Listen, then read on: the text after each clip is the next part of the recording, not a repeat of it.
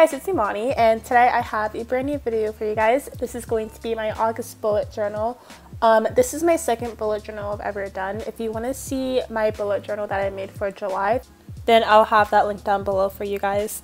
But I wanted to go with a very soft theme for this bullet journal. So basically my entire bullet journal for this month will be gold and black. I really like this theme because it was super calm. It's also my birthday month. I turned 21 August 31st, so excited for that. But I just have August in the middle, and then I have a little calendar at the bottom. And then on the next page, I wrote out AUG for the first 3 letters of August, and then a period at the end of that. And then I'm drawing out a full-on calendar. So I really like this. I don't really use it, but I think it's really decorative. I really like the one that I did back in July. So I wanted to do another one of these calendars again.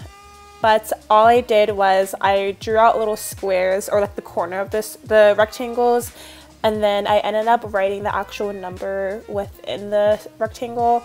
And then I also have like a little side for notes. I don't know if I'll actually use those for notes or if I'll just keep that blank, but we'll see. I'm gonna try to like actually use my bullet journal a lot this month because I kind of slacked a little bit last month. Just because I'm new to the whole thing.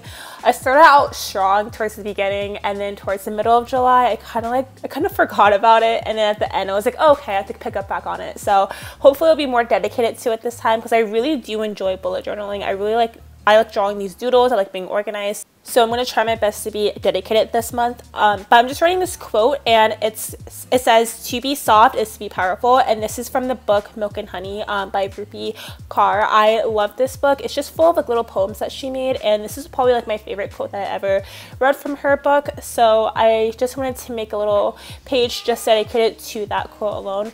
And then on this page, this is like my goals for the month. So I'm writing out goals at the top, and then at the bottom I have my YouTube tracker.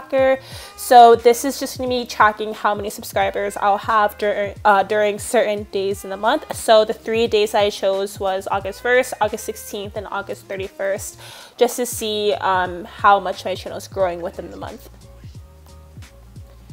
So I have that, and then on the right side I write out videos that I want to post. Sorry you can't really see it because I got really into it, so I forgot that I was recording, so it kind of just like went over to the side a little bit, but you'll see it again soon. But it just says videos to post, and these are some of the videos I want to post next month. I just wrote out whatever I had from the top of my head. And then on the next page I have my habits and mood tracker. I really liked this last month. This was probably like my favorite part of the entire bullet journal. I try my best to stay dedicated to it, and it's interesting just to see like how often I'm doing certain things I actually want to keep up with. But yeah. And then on this page I just have my brain dump, and this is just like random things that I'll have in mind that I want to write down, or things I want to accomplish, things I want to do, just random things like that. Maybe I'll tape like a movie theater ticket or something in there. But yeah. Then on the next page I have my college list because I'm going to be a senior in college this coming semester. So I just wanted to write out things I want to pack and things I want to buy. So I have 2 lists for that. To be honest, I don't really like the lettering that much on this page. I kind of regret doing it, but I'll just keep that in mind for the next bullet journal because I can't erase it.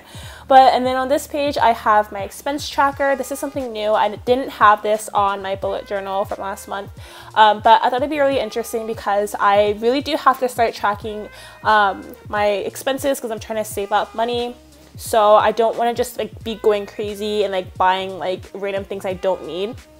So I have at the top right here, it says my starting and my ending, and that's regarding my balance. So my starting balance, my ending balance. And then on the side, you can't really see it, but that just tracks my income for the month and my savings.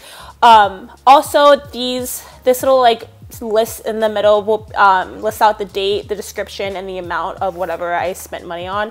And then on the next page, I just have my first weekly like organizer kind of thing. I don't know what to call it, but this is just for the first week of August. So I included Monday the 31st, and then I have Tuesday the 1st, Wednesday the 2nd, and so on and so forth. I really like this page a lot.